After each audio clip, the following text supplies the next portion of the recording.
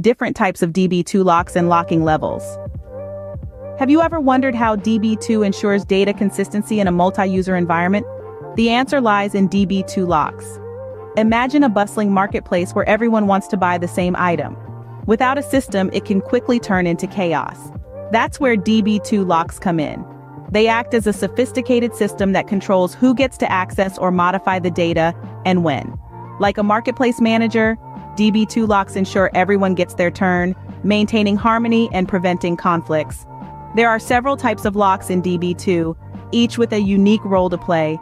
Some are like the security guards, ensuring exclusive access, while others are like ticket distributors, indicating the intention to access. From the broad table space lock to the precise row-level lock, each lock plays a critical part in this intricate system. Intrigued? Let's dive deeper into the different types of locks in Db2. First, we have shared locks or SHR. These locks play a crucial role in ensuring smooth data access in read-only operations.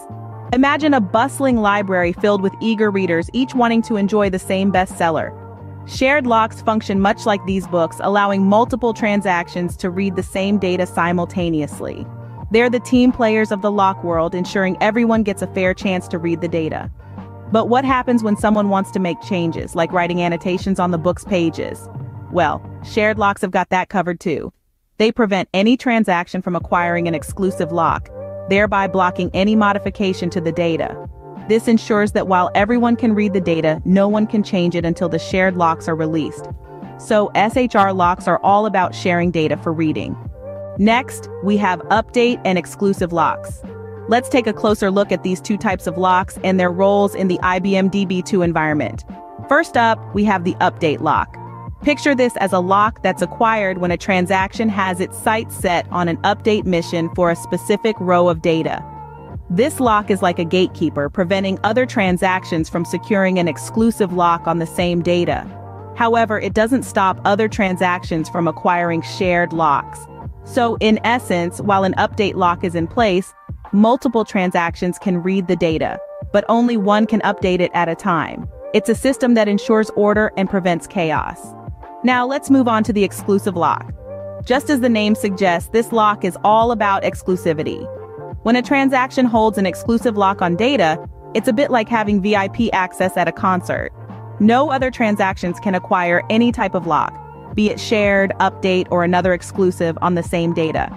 This lock is used when a transaction needs to update or modify data, and it doesn't want any interference from other transactions. It's the ultimate do not disturb sign in the world of Db2 locks. So, in summary, update locks and exclusive locks play crucial roles in controlling data access and maintaining data consistency. The update lock allows multiple transactions to read data but ensures that only one transaction can update it at a time. On the other hand, the exclusive lock provides a transaction with sole access to data, preventing all other transactions from acquiring any type of lock on the same data.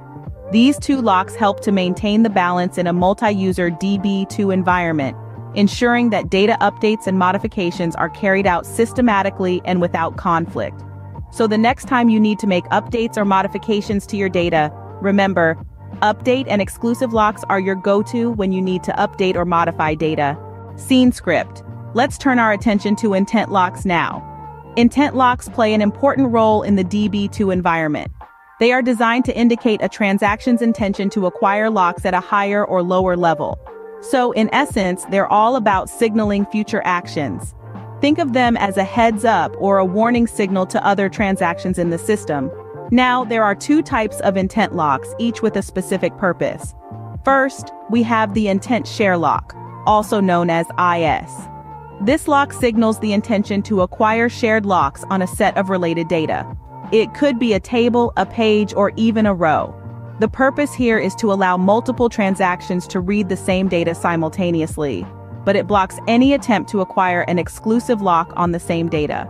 Then, we have the intent exclusive lock, or 9.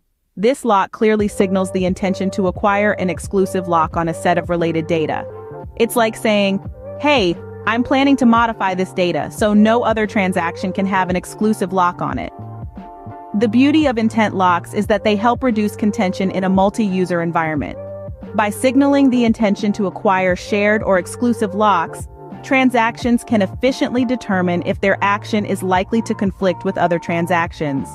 This preemptive approach allows transactions to avoid unnecessary wait times and maintain a smooth flow of operations.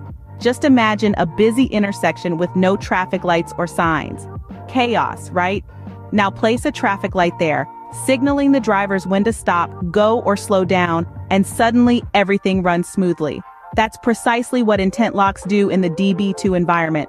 They act as traffic lights, guiding transactions and preventing potential conflicts.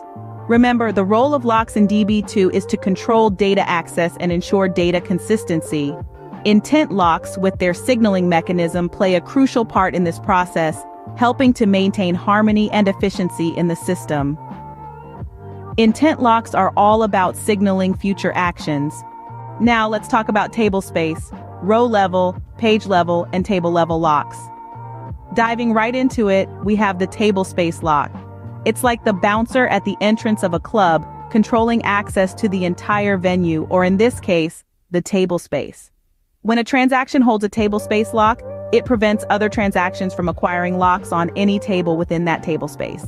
This is a broad sweep kind of lock, often used for maintenance operations. Now let's scale down a bit to the row level lock. This lock is like a personal security guard for a single row within a table. It's a fine-grained lock, providing a high level of concurrency. Different transactions can read and modify different rows concurrently. This makes row-level locks efficient when transactions only need to access or modify a small subset of rows within a table. It's like each row has its own little bubble of protection. Next up, we have the page-level lock. Think of this as a security guard for an entire floor in a building. These locks are used to lock entire data pages. They're more granular than table space locks, but less granular than row-level locks. A transaction holding can access all rows on the locked page, but it doesn't block other transactions from accessing other pages within the table. It's a mid-level lock, offering a balance between granularity and breadth. And last but not least, we have the table-level lock. This is like a lock on the main door of a building.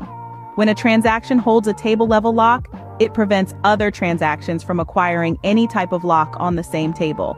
This is a less granular lock and is typically not recommended for high concurrency environments. It's like saying, this whole table, it's mine and no one else can touch it. So there you have it.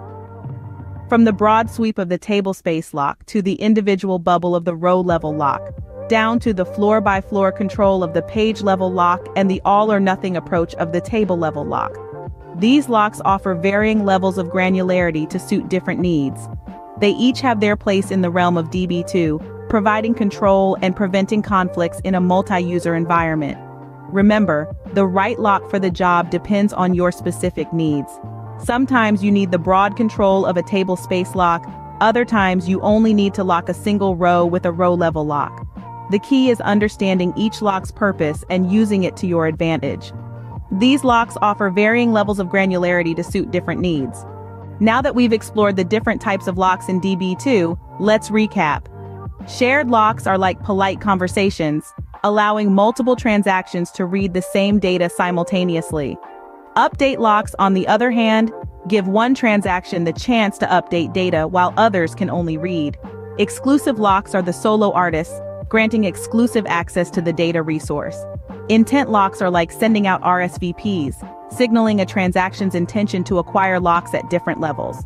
Table space locks, somewhat like bouncers, restrict access to entire table spaces. Row-level locks are the diplomats, letting transactions lock individual rows for high concurrency.